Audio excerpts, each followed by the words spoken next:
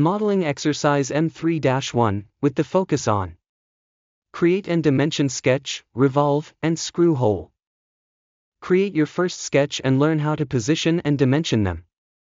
The sketch is the basis for a simple revolved part with a screw hole. You will find a drawing for the part as a download in PDF format for printing.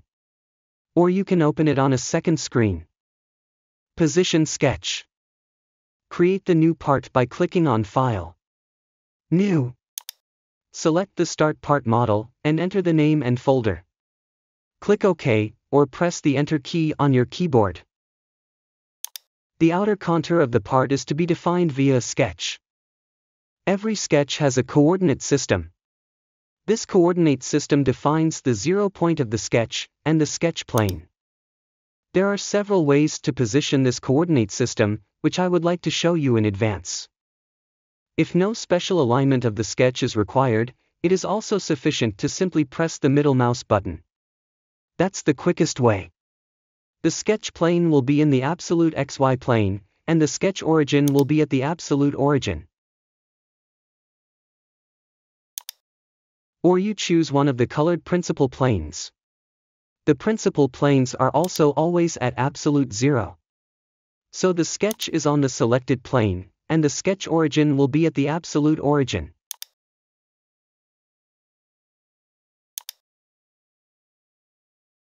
And it is also possible to select one of the planes from the datum coordinate system, which can be moved later.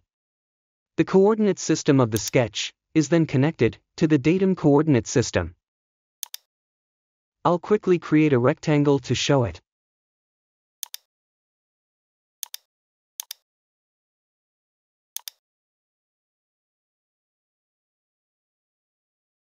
And if I now move the datum coordinate system, the sketch follows the movement. Back to the exercise. Because there are no special requirements for aligning the sketch, a click of the middle mouse button is sufficient. Create profile. NX starts its own user interface for the sketch.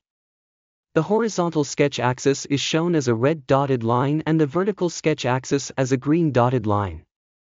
There is a point at the intersection of the two lines. If the alignment has been shifted, the sketch can be correctly aligned again under View. Orient to Sketch. This command is also available after a right click.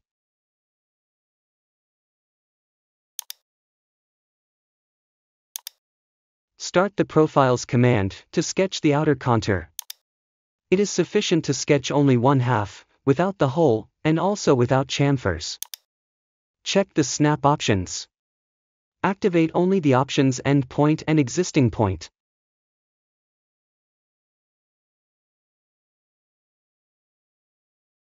Click on the 0 point of the sketch to start there. Make the next click on the horizontal sketch axis. Correct measurements are not yet necessary, only the proportions should be approximately correct.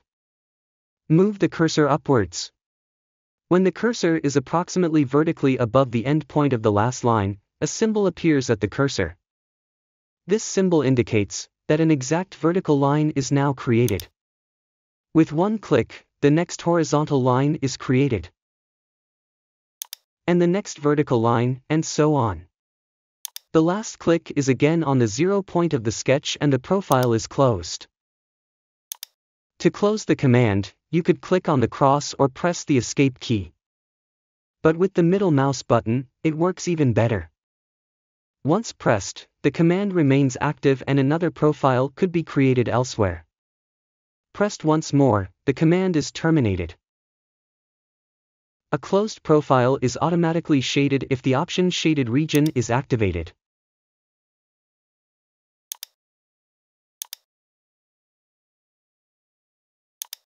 Dimension sketch.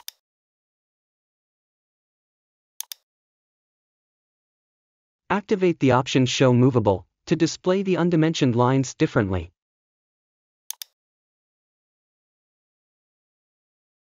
You don't need icons to dimension a sketch. Simply click on an object that you want to dimension. NX displays all measurements and constraints of the selected object. Select the measurement and overwrite the value. After pressing the Enter key, a message appears, asking if you want to scale the entire sketch. Confirm by pressing Yes. This way the proportions of the sketch are preserved. After clicking the middle mouse button, the dimension is confirmed, and you can create the next dimension. Two objects can also be selected to dimension the distance. It's always the same: select the objects, select the measurement, overwrite the value, and confirm with the middle mouse button. Of course, the values can also be changed dynamically by dragging the arrows. Dimension the outer diameter. Select at first the center line and then the outline.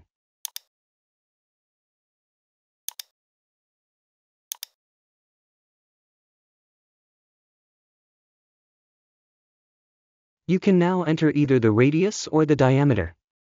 To enter the diameter, right-click on the measurement and select Convert to half diameter.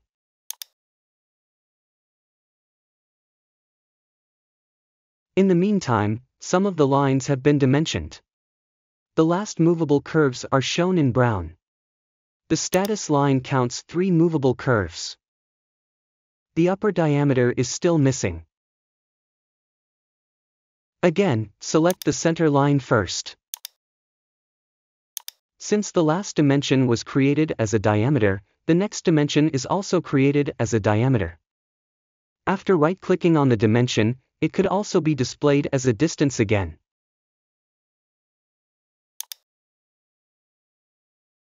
Done, the sketch is completely defined.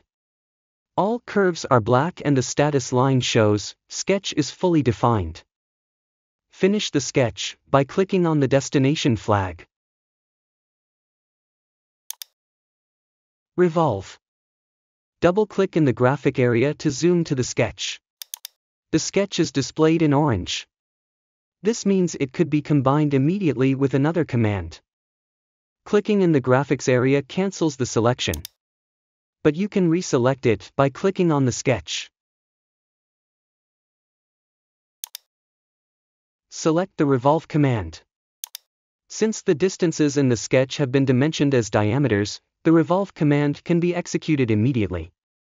It is not necessary to specify a vector. Click on OK. And the revolved part is ready.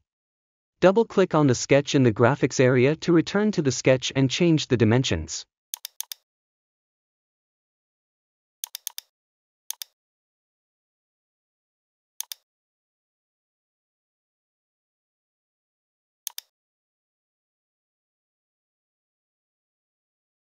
Screw hole options.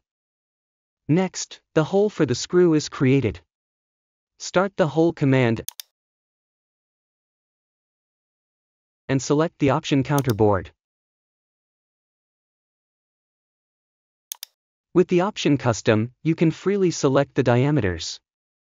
With the option screw clearance, the diameters are adapted to the selected screw sizes. Under standard, various norms are available. Select the standard ISO, then under screw type, the option socket head 4762, the current standard for Allen screws. And with the option fit, the desired tolerance class is selected. Select normal. A few more hints.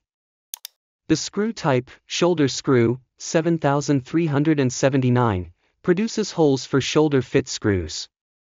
And with cheese head 1207. Let me guess, that puts the holes to the cheese.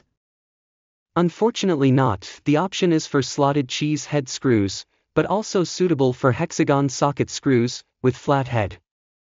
Pan head, 7045, for cross-recessed screws. And hex head 4016, 17, 18 for hexagon head screws. The countersunk diameter allows you to loosen the screw with a socket spanner. Place screw hole. Select the settings shown in the hole command.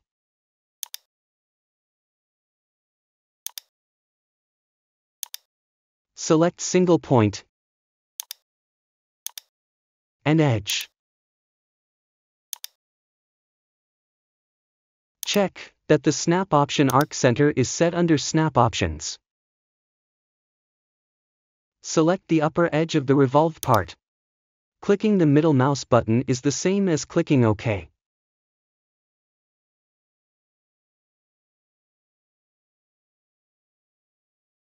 Create chamfers.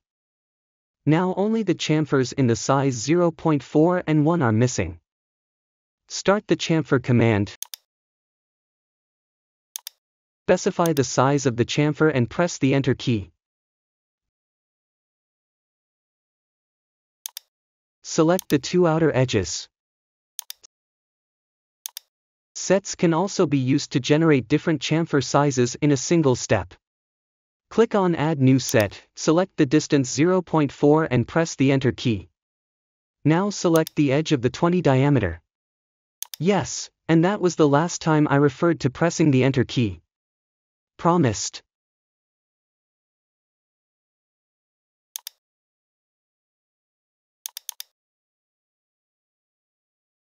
After double-clicking on one of the chamfers in the graphic area, a new value can be selected for each set, or edges can be deselect or selected.